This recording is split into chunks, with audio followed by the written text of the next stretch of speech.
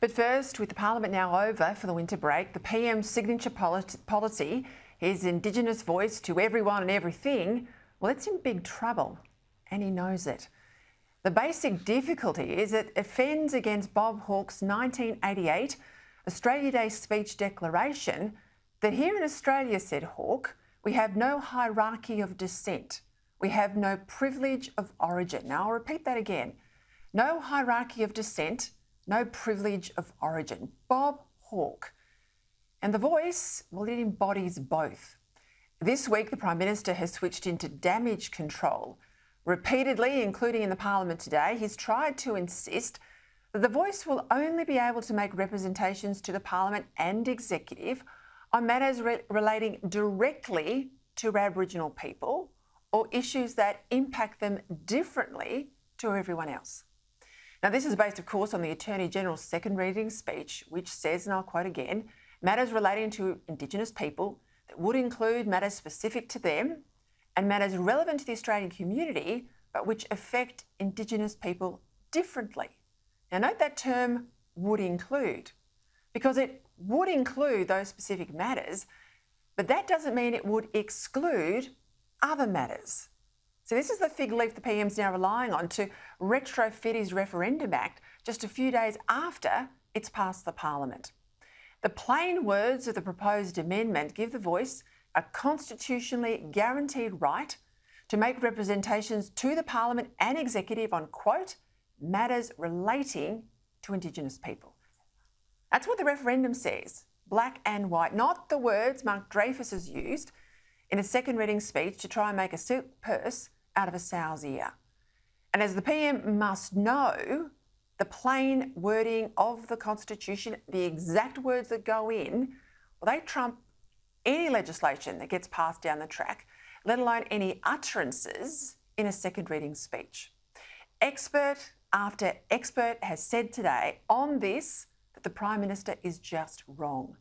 Sydney University constitutional lawyer Professor Anne Toomey, a voice supporter I might add, said that the PM was correct to say the High Court could take into account the attorney's speech, but that it was impossible to say definitively how the court would interpret the wording. Quote, says Professor Toomey, it will look at the second reading speech, but it's not conclusive. Another pro-voice expert, Professor George Williams, said the voice would have, quote, a broad remit to make decisions. Of course it will, because if it gets up, that's the whole point of it. What did the voice activist, Professor Marsha Langton, say? People who are opposing the voice referendum, she said, are saying that we are destroying the fabric of their sacred constitution. That's right. Yes, that's right. That's exactly what we're doing. Then there was the Indigenous Affairs Minister, Linda Burney.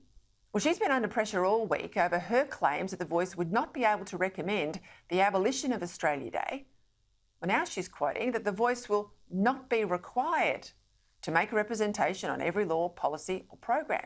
Now, sure, it won't be required to do that, but it will be able to do that because that's the power that Labor's amendment gives the voice. And no Labor government is going to ignore the voice or any representation from it because the PM said that at the outset. Last year at Garma, don't forget, a brave government, only a brave government, he said, would ignore the voice. Now, for months, the PM's tried to pretend that the voice is no more than just being polite and gracious to Aboriginal people. And yet, as the last couple of weeks have shown you, it's now a legal quagmire, a political mess. Our own Dennis Shanahan said today that the government's legal defence looks thin and under pressure. Now, it'll be interesting to see the next round of polling because on something as important to our national unity as this, it would be reckless in the extreme of any Prime Minister to put up a referendum that was doomed to fail. Today, Peter Dutton advised the PM, call it off, he said. If you think this is going to go down, you've got a duty to call it off. I'll leave the last word now to the opposition leader. Today, the forefathers put together the Constitution, the nation's rule book, which has given us peace and security. People have fought in uniform for this country to say that they don't deserve to live here or that they should be paying rent is a disgrace, and they should be called out for it. And that radical element is a very small part of the population, but it's being heard because of social media. And as I say, that a lot of Australians just want to get on with their lives.